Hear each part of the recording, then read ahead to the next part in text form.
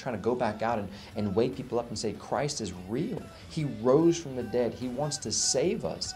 But we're falling asleep back in our sins. We're going back to bed. We're pressing the snooze button, and we're not rising up to the challenges that are faced before us.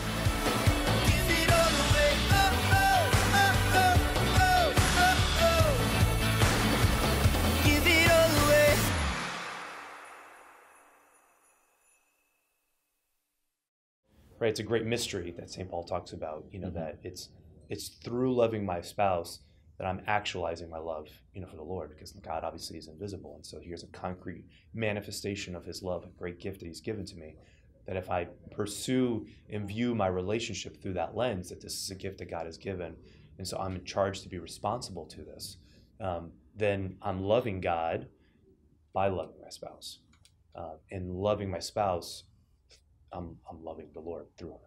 Two things. One is that passage in, I can't remember if it was James, but someone who says they love God, but they hate their neighbor or whatever, is a liar, and their religion's in vain.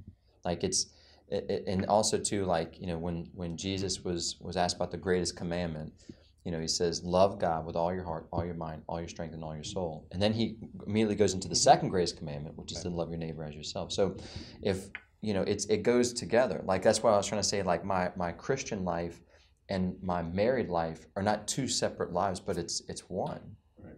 So therefore, and at the same time, there is a priority. Like in Matthew's gospel, in Luke's gospel, Jesus is really harsh with his words. He says, if you must hate, wife, children, brothers, sisters, mom, dad, if you wish to be my disciple.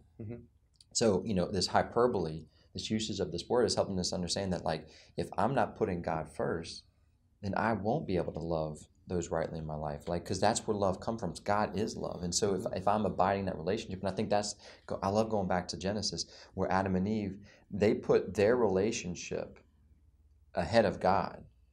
And by choosing to eat from the fruit of the tree that they were told not to, they broke faith with God, and then their relationship was negatively impacted, right? That they saw each other differently. The understatement of the word. I know, right? Like their relationship was negatively impacted. Like, exactly. Like, it's we all died. Right, exactly. Right. Okay, yeah. So, not to put too much drama into it, but truly, it was it from that day forth, hardness of heart due to sin.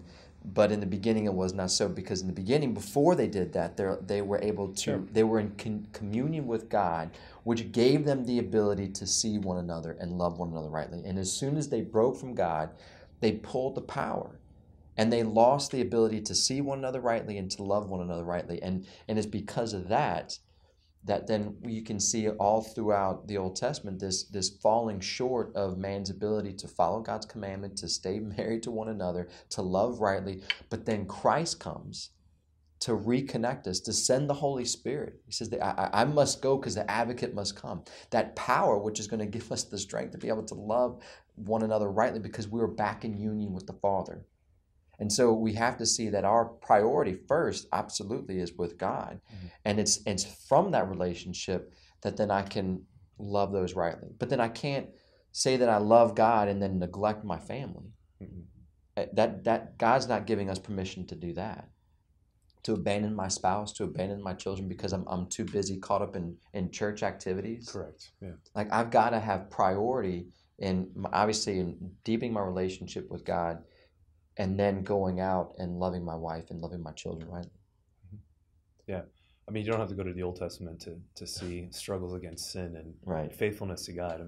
That's still happening today. But it's just that we have grace, different grace that helps us to overcome those struggles. I said this before, but in Pope Pius the 11th, the Constate Connubii, 1930, he says, he's talking about this perverse morality. So 1930, perverse morality that's going on out there. And he says, we have forgotten that salvific work.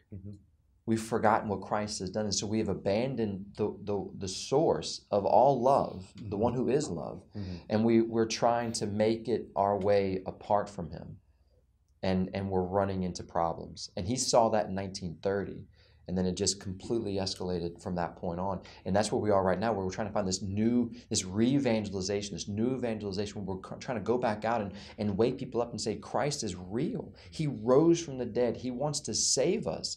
But we're falling asleep back in our sins. We're going back to bed. We're pressing the snooze button, and we're not rising up to the challenges that are faced before us. And so when we find it hard, we're like, man, this isn't what I signed up for. And then they abandon their post, they go find something easier, but they run into the same problem because they're forgetting where their strength comes from.